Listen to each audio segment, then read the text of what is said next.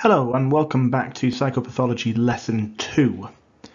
This is part 2 of Lesson 2, and in this lesson we are going to have a look at behavioural explanations for phobias. So just a quick recap before I go on and introduce the topic. So it said in the title it's behavioural explanations for phobias. Okay, so that means that we're going to be looking very heavily at behaviourism, and we're going to be using behaviourism to explain where phobias come from. So if you remember, behaviourism says that all behaviour is learnt via our interaction with our environment. And they essentially say that all behaviour comes from either classical conditioning, which is learning by association and was put out there by Pavlov, that you can see there in his famous study Pavlov's Dogs. And then you have operant conditioning, which was put forward by Skinner, and that was the whole Skinner's rats study.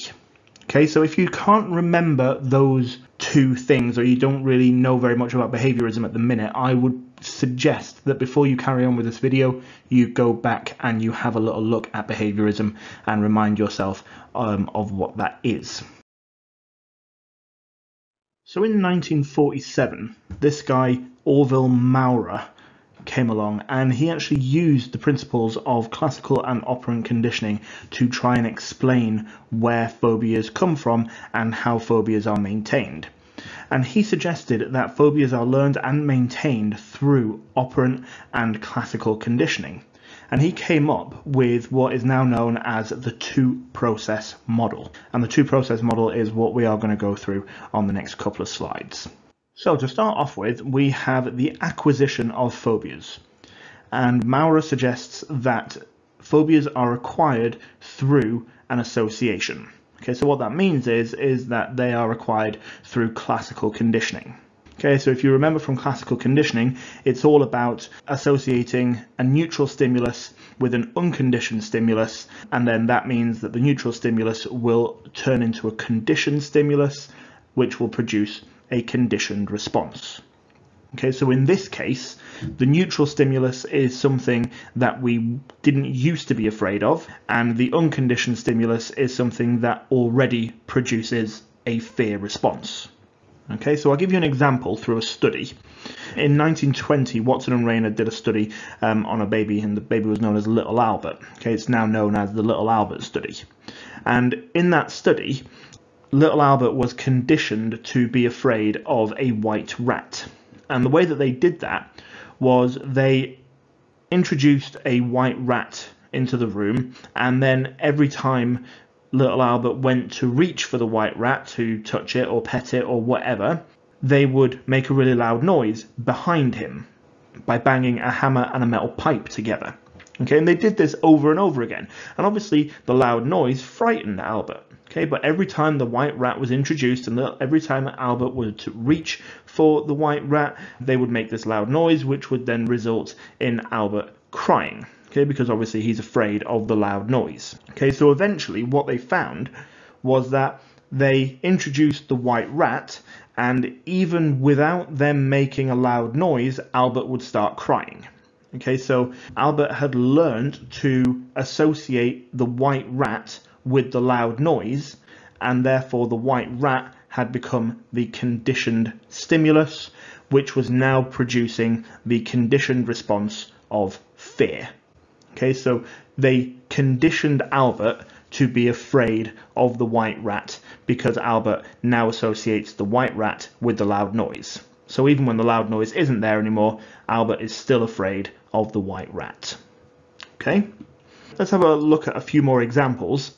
So a phobia of dogs could come about through being bitten. Okay, so being bitten would be an unconditioned stimulus that produces fear, which is an unconditioned response. It's not something that you can control. Being bitten by a dog produces fear. It hurts. It's unpleasant. Okay, so the dog, which was previously neutral, becomes associated with the unconditioned stimulus of being bitten. Okay, so essentially every time you see a dog, you think you're going to get bitten. And so the dog, which was neutral, now becomes the conditioned stimulus and produces fear, because every time you see the dog, you think you're going to get bitten. Okay, and that fear is the conditioned response. Okay, so the dog has become associated with the bite. Another example could be social situations. So imagine one day you go out into a social situation and you have a panic attack. Panic attacks are terrifying. You feel like you can't breathe. So the social situation, which was previously neutral, becomes associated with the fear that you experienced that one time when you had a panic attack. And so the social situation becomes a conditioned stimulus, which produces a conditioned response of fear. And then finally, what you tend to find is that people will start to experience what's known as stimulus generalization. Okay, so what that means is they will start to extend their fear to things that are similar. Okay, so for example, in the Little Albert study, Little Albert was then also afraid of general fluffy furry things. So they introduced a white rabbit and he was afraid of the rabbit. They introduced a fur coat and he was afraid of the coat. They even made the researcher come in wearing a Santa Claus mask and Little Albert was afraid of Santa Claus's beard. Okay, so there's stimulus generalization there. Same with the dogs. You will start to be afraid of all dogs, not just the dog that bit you. And also social situations, it won't just be the social situation that you initially had the panic attack in, it will be in general social situations. Okay, so that's known as stimulus generalization, and that is something that tends to happen with phobias. Okay. I hope that's made sense in terms of how we acquire phobias. There's loads of examples of how this can work, and a little bit later on I will show you some exam questions and show you how it's come up before with a variety of different examples.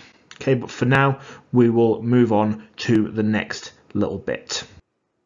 Now, generally, any association that gets made will kind of just diminish over time. They just kind of get less and less and less. However, with phobias, that doesn't tend to be the case. So Mowrer suggested that our phobias are being maintained by using operant conditioning. Okay, and the way that works, according to the two-process model, is through avoidance. Okay, so people, when they have a phobia, they tend to either avoid it completely or they try and escape from it as quickly as possible if they come across it. Okay, now avoiding or escaping from the thing that you're afraid of produces feelings of relief, and feelings of relief are rewarding. Okay, it's negative reinforcement because I'm removing the thing that is unpleasant, I'm removing the thing that is frightening. Okay, and if we know anything from operant conditioning, it's that behavior that is being rewarded or behavior that is being reinforced is going to be repeated. Okay, and this is how people maintain their phobias. They either avoid them completely or they run away as quickly as they can when they come across it. They receive feelings of relief when they do that, and because that feeling of relief is rewarding, they repeat that behavior over and over and over again, and then because they're never actually in the same place as the thing that they're afraid of for any long period of time, it means that they're never actually dealing with their phobia, which means that their phobia is being reinforced and reinforced and reinforced and reinforced, and so it's going to get maintained and maintained and maintained. So that was the very simple two-process model of acquiring and maintaining phobias. Okay, we're now going to move on to some evaluation points. I've got 4 for you to have a look at. 3 of them are written out nicely for you, and the 4th one isn't, but you'll see why when I get there. So the first evaluation point that we're going to have a look at is the application to therapy, and it is a strength. Okay, so these behaviourist ideas have been used to develop treatments, for example, systematic desensitization and flooding. And both of these therapies work in a very similar way. They both help people to unlearn their fears, and they use the principles of classical conditioning, but they also prevent people from avoiding their phobias. And if they can prevent people from avoiding their phobias, then they can prevent negative reinforcement from taking place. Okay, so consequently, these therapies have been very, very successful in treating people with phobias, which then provides support for the effectiveness of the behaviourist explanation for phobias. Okay, so that's the first one. It's a nice evaluation point to use. It's got good real-world application. I would definitely suggest that you use this. Okay, second one is research support for classical conditioning. Okay, and for this one you can use the Little Albert study. Okay, I went through the Little Albert study a little bit earlier, so you should be able to make your own Peel paragraph for this. But just remember, Watson and Rayner, 1920, they demonstrated the process of classical conditioning in the formation of a phobia. And then all you would have to do is explain what they did and what the conclusion was. Okay, so this provides research support for classical conditioning in the acquisition of phobias. Okay, it's only for classical conditioning. It's not research support for operant conditioning, just classical. Okay, and you also have to be a little bit aware that as this was a case study, it's a little bit difficult to generalize the findings to other children or even adults because it was quite a unique investigation, but still, in general, it provides research support for classical conditioning. Okay, so nice study and also one that I would definitely suggest that you use. Okay, so moving on, we've got a couple of weaknesses as well. The first weakness is something known as biological preparedness. Okay, so this is this idea that behavioural theories may not provide a complete explanation for phobias. So, for example, you had Bounton in 2007 who highlighted the fact that evolutionary factors could also play a role in phobias. Okay, particularly if the avoidance of particular stimuli could have increased survival chances for our ancestors. Okay, so consequently, evolutionary psychologists have actually suggested that we are predisposed to some phobias, like snakes or spiders or heights, and that these phobias are in fact innate rather than learnt. And they're innate because they acted as a survival mechanism for our ancestors. Okay, so a lot of people are afraid of heights even though they've never had a particular bad experience with heights. A lot of people have a phobia of snakes even though they've never been bitten by a snake or they've never had a particular negative experience with snakes. And the explanation for that is biological preparedness, which is, like I just said, this idea that certain phobias are innate. Okay, and this theory of biological preparedness was put forward by Seligman in 1971, and it is a limitation because it casts doubt on the two-process model, since it suggests that there is more to phobias than just learning. Okay, it's a nice one to have as well. It's more of a discussion point. It's quite a complicated point, but it is a very, very powerful point if you can remember it, particularly for discussion essays rather than simple outline and evaluate essays. Okay, and then our final point is the fact that the two-process model ignores cognitive aspects to phobias. Okay, so there's an alternative explanation for phobias in the cognitive approach, and the cognitive approach suggests that phobias may develop as a consequence of irrational thinking. So, for example, a person who is stuck in a lift might think that they could become trapped and therefore suffocate in the lift. That is an irrational thought. However, that irrational thought could lead to extreme anxiety and could also trigger a phobia. Now, the value of this particular explanation is that it's led to cognitive therapies such as cognitive behaviour therapy. And cognitive behaviour therapy is, in some cases, like social phobias, much more successful than behaviourist treatment. Okay, so it is a definite weakness of the behaviourist approach that it ignores cognitive factors, okay, such as irrational thoughts, which could trigger a phobia. Now obviously there are loads of evaluation points that you could use depending on which book you are using, and depending which evaluation points your teacher thinks is good. There are loads and loads of good evaluation points that you could use. You don't have to use my ones. I've just given you 2 strengths and 2 limitations to cover kind of all of the bases, and the ones that I've chosen I personally think are quite good, but like I said, you might want to choose different ones, and your teacher might want to choose different ones as well. However, whichever ones you choose, make sure that you have peeled them properly, and make sure that you have a nice mix of strengths and limitations. So before we finish off, just a couple of exam questions for you.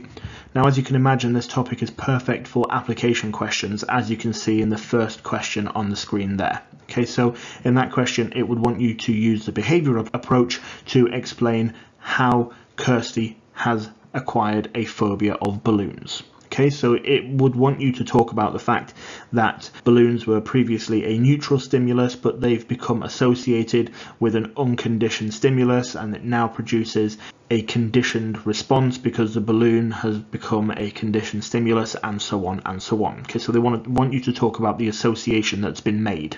But equally, you can get short answer questions as well. So you can get very simple outline a behavioural explanation for phobias. Okay, that can be for 2 marks, but it could also be for 6 marks. So you need to make sure that you can talk about it very, very short and concisely, but also that you can elaborate on it as well. Same goes for evaluation questions, which could come up as a short answer question for this topic.